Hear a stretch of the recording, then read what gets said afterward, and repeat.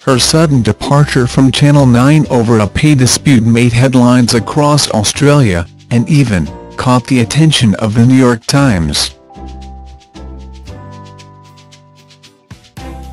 But despite the controversy, Lisa Wilkinson can still count on the friendship of her former colleague, The Voice and Today Extra host Sonia Kruger.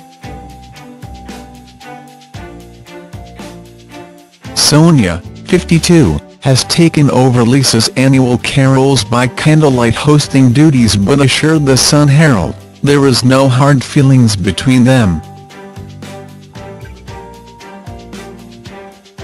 Lisa has reportedly been texting messages of support to Sonia with a suggestion they meet up over the New Year. "We've been texting each other and the plan is to have a glass of champagne in the new year," Sonia told the Sunday newspaper. "Lisa literally lives about 5 minutes away from me. We will no doubt head to the beach and have a good old catch-up."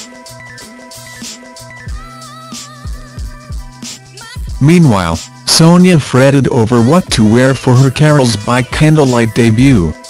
"I texted Alex Perry and said, 'Help.' He sent over 4 amazing dresses, including a red ball gown. He's never getting it back," she said. Sonia will fly from the show to the Gold Coast in order to be with her brother's family come Christmas Day. In October, Lisa left the Today Show after a decade working alongside Karl Stefanovic, reportedly over a gender pay gap issue. She is set to join Channel 10's The Project at the beginning of 2018 but has been taking well-earned time off over the holiday season. Meanwhile, Sonia, who is a mother to 2-year-old Maggie, continues to host Today Extra alongside David Campbell. Thanks for watching. Don't forget to like, comment your opinion, share this video and subscribe to my channel.